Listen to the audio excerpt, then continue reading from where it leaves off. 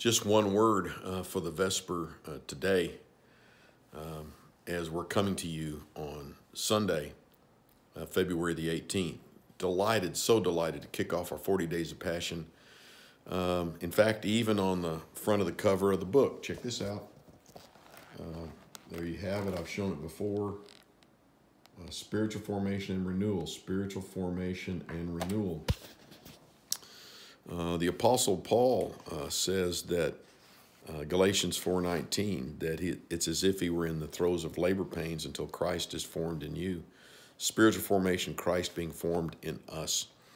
One little word today I mentioned at the beginning of the Vesper, just one word, and it's the word context. The word context.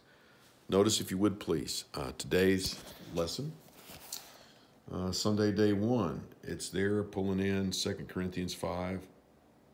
11 through 21, highlighting verse 17. 11 through 21, highlighting verse 17. The navigating phrase for this 40 days is in Christ, in Christ. The key verse, you find it in parentheses at the end of the reference, 2 Corinthians 5:17, if any man be in Christ, they are a new creation. Old things are passed away. Behold, all things become new. But to fully understand what that phrase and that verse say, you need to look at the context. What did Paul, or what does Paul say before it? What does he say after it? What's the culmination? What's the conclusion? What's the main idea?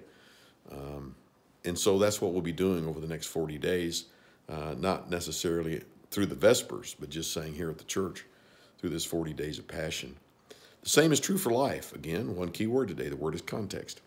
Whenever you see someone's action or hear someone's word, consider the context. Consider what they're going through. Consider where you are.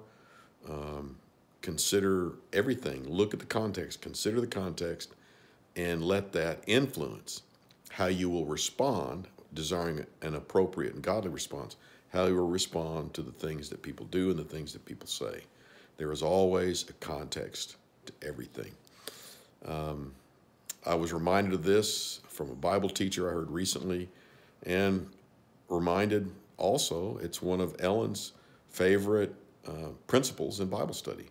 Always look at the context. So if you're doing the 40-day study, if you haven't begun, you can begin today. Get on our website, highpoint.org.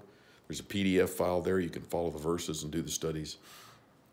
There'll always be a parenthetical verse, a verse in parentheses at the end of the reference, but it is very important that you look at the verses before and consider the context.